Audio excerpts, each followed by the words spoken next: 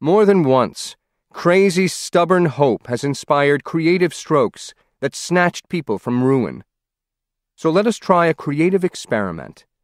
Suppose that the worst has happened.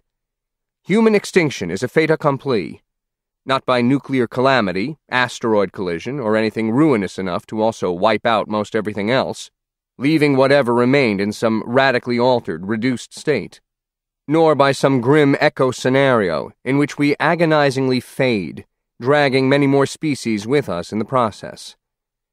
Instead, picture a world from which we all suddenly vanished. Tomorrow. Unlikely, perhaps, but for the sake of argument, not impossible. Say a Homo sapiens-specific virus, natural or diabolically nano-engineered, picks us off but leaves everything else intact. Or some misanthropic evil wizard somehow targets that unique 3.9% of DNA that makes us human beings and not chimpanzees. Or perfects a way to sterilize our sperm. Or say that Jesus, more on him later, or space aliens rapture us away, either to our heavenly glory or to a zoo somewhere across the galaxy.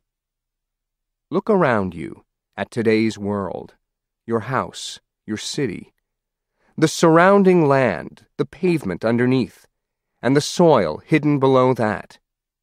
Leave it all in place, but extract the human beings. Wipe us out, and see what's left.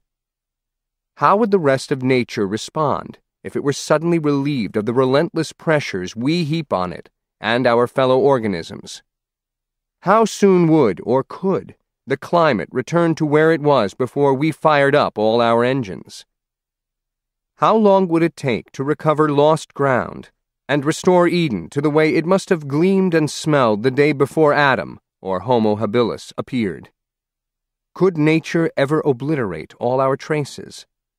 How would it undo our monumental cities and public works, and reduce our myriad plastics and toxic synthetics back to benign basic elements? Or are some so unnatural that they're indestructible? And what of our finest creations, our architecture, our art, our many manifestations of spirit? Are any truly timeless? At least enough so to last until the sun expands and roasts our earth to a cinder?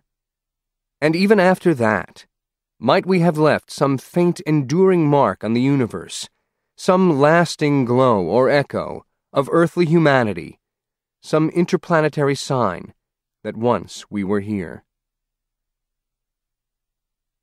For a sense of how the world would go on without us, among other places, we must look to the world before us.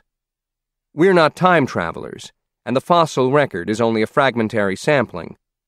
But even if that record were complete, the future won't perfectly mirror the past. We've ground some species so thoroughly into extinction that they or their DNA will likely never spring back. Since some things we've done are likely irrevocable, what would remain in our absence would not be the same planet had we never evolved in the first place. Yet it might not be so different either. Nature has been through worse losses before and refilled empty niches. And even today there are still a few earthly spots where all our senses can inhale a living memory of this Eden before we were here. Inevitably, they invite us to wonder how nature might flourish if granted the chance. Since we're imagining, why not also dream of a way for nature to prosper that doesn't depend on our demise? We are, after all, mammals ourselves. Every life form adds to this vast pageant. With our passing, might some lost contribution of ours leave the planet a bit more impoverished? Is it possible that, instead of heaving a huge biological sigh of relief, the world without us would miss us?